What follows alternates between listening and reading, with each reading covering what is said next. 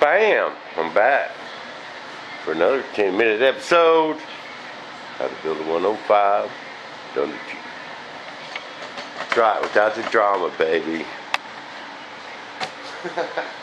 Okay, you watch me wax it on.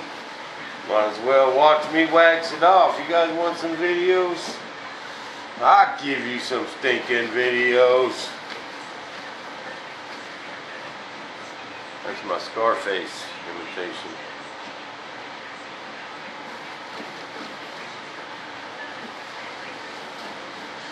Wax it on and then we wax it off.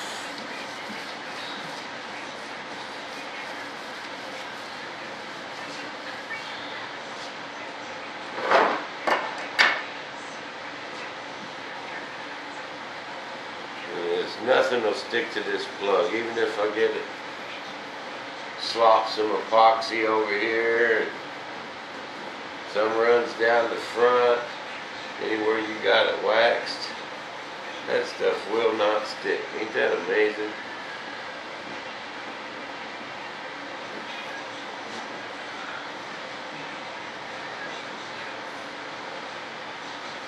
That's what we want. Y'all know me, I'm sloppy, man. I slop that resin everywhere.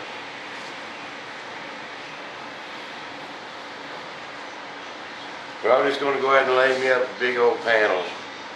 See, I got my alternate aileron servo door right there.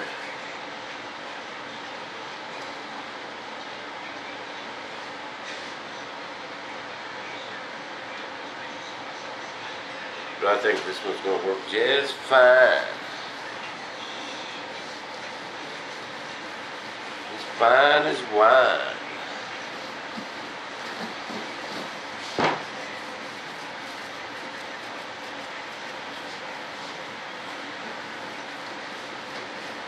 And then where I scored will show up in my epoxy. And that's where I'll cut it out, but I ain't going to cut it out. I'm just going to make a big mold, big enough for from there to there. And then I can go in there and put my fiberglass in there, put me some carbon, put my foam in there, and throw it in that vacuum bag. Bam! Vacuum her down, let her set up. I'll get like a super hard, perfect shaped gear door. Bam! Just amazing, ain't it? How simple this stuff really is. You just got to take the time and get out there and do it. You know? Just like I said with them ailerons and flaps, you know? It's not that I'm building this to go compete at the Scale Masters. That's not my intention. I've never built a plane that go there. I don't know. It'd be nice to see one there. It'd be nice to see me do one there, but you know, I always got next winter. You know, after I get this dude in the air, there's just so many possibilities from there. My intention is to get a 105 thunderchief flying. And believe me, when this bad boy's in the air, doing about $180, ain't no one gonna say, man, that thing ain't scale enough. You know what I mean? It's just,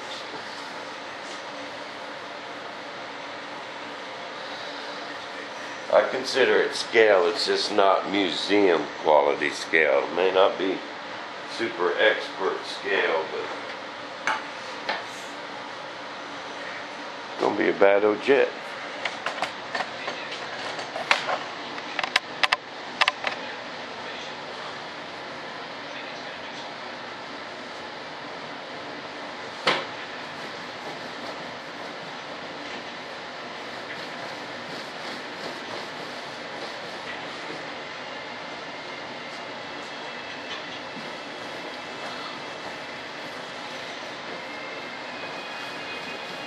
Every time you use your molds, you gotta wax them like this.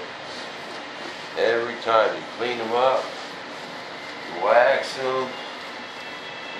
Get them dudes shining again, just like brand new.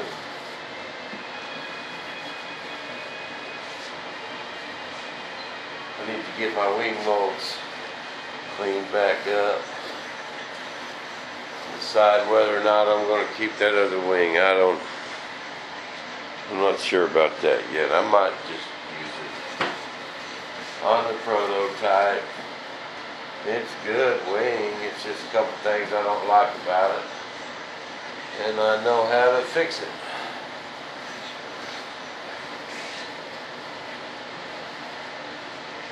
So they'll just get better from here. You know, my next set of wings, people, going to be freaking awesome. They will be flawless coming out of the mold. I'm going to vacuum everything down at once, and I think they'll come out a lot better. Only thing I really didn't like is I had a few air bubbles in that leading edge. You know, I think it was caused by that pill ply, because it's actually stiffer than the cloth, you know, and it just don't like to go in them round edges. When you put a vacuum under it, bam, it's done deal. But I think our pill ply, it's super heavy pill ply, and I think that's what pulled it off that edge, because I was watching when we was laying them up, and I trimmed it super close, and it was in there. It was all good. Then we put that pill ply on there, and then we couldn't really see it that well, you know, and it kind of pulled it. The fiberglass stuck to the pill ply, and it kind of came away from the primer a little bit in some places. But I think bagging will take care of that. And I'll make some videos, and you know, because one thing you got to watch when you're vacuum bagging stuff like that is if your plastic kind of gets in a bind somehow, it'll kind of want to pull it away.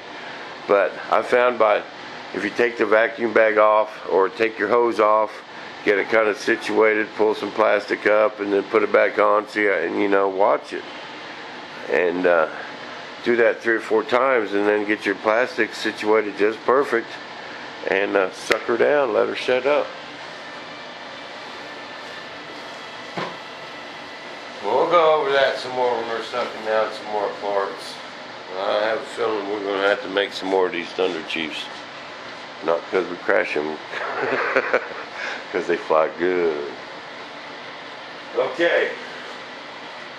Now we're ready for some part off.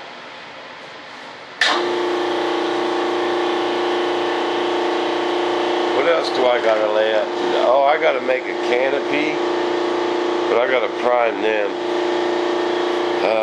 Dang it, what else? Oh, and flaps and ailerons. I gotta prime them too. Okay, we'll get on that stuff while we're waiting for the resin to set up on this. How's that sound?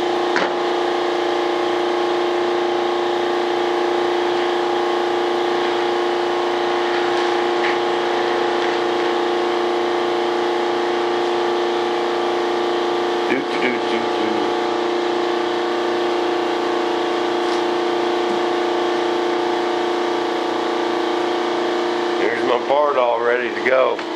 I just leave it in that cup. This is my part all gun, and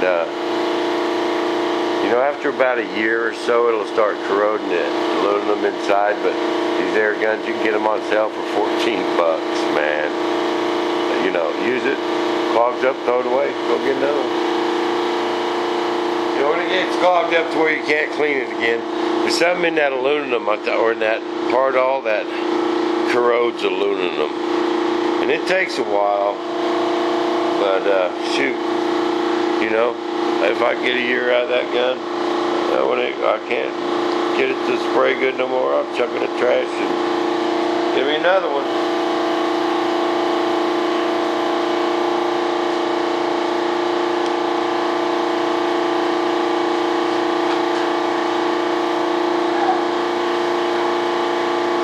Well, it looks like we're running out of time. I'm going to get the part all sprayed on these. And I don't want to make a video because we're just going to be watching it dry. So, and when I get ready for some resin, I'll be back. Have a good day.